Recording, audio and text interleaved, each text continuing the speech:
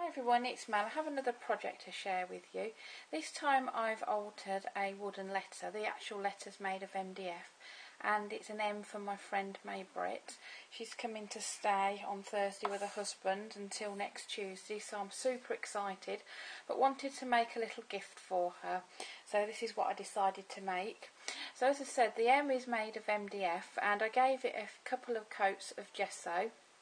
And then the next thing I did was I added some lace, and it's quite difficult to see because of all the elements that I've stuck on there, but there's a piece of lace going up there, and then there's a piece going up there, and then the next thing I did, I added some of this beautiful daisy trim, so there's a piece there, then on top of each of the top of the M there. And then I used my stencil, and it's this stencil here, and as you can see I don't look after my stencils very well. This is a Crafters Workshop one. What's it called? I don't know what it's called. Harlequin? I don't know. But in any case, I use that. And I don't actually use modelling paste, I actually use ready mixed filler.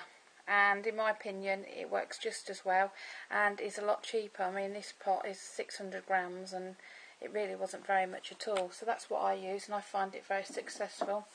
So I use my stencil here and down here, and then I then stuck various elements on there. So we've got a lace butterfly, we've got a Prima wooden flower, we've got a plastic cherub, we've got some paper flowers which I've stuck on top of each other. These were actually coloured, and so I changed that. Here we've got some metal roses. Here's another wooden Prima piece, a charm, heart wing charm. This is actually a magnet, another flower, another metal flower. We've got a crown charm and a key, another flower down here.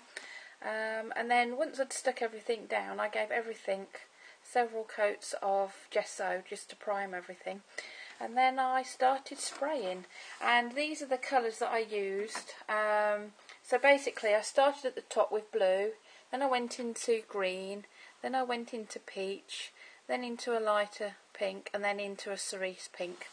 So the blue that I used is this one here, and I absolutely love this. It's such a gorgeous colour, and I actually got this for 99p from my local craft store, and I only bought one and I'm kicking myself now because I wasn't sure how they were going to be. I couldn't understand why they were reduced from £4.25 down to 99p. I thought there must have been something wrong with them, but there wasn't, and now I'm kicking myself.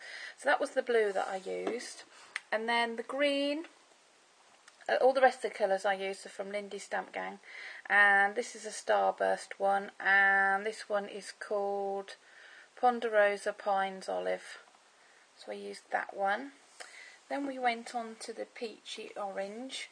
I think I probably used this one, Cape Cod Coral, and then just add a bit more of intense colour. I used this one, Red Hot Poker Orange. Then we went on to the pink.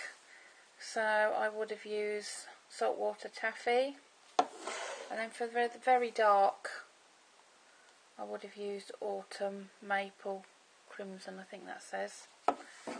And then to finish it all off, I've probably used this one as well, Clam Baked Beige, and then I think I used the gold as well, just to give it a bit of spritz. And I'll just turn it around and show you the back. It's very plain, it's just the colour. So there it is, my decorated altered M for my friend May Britt.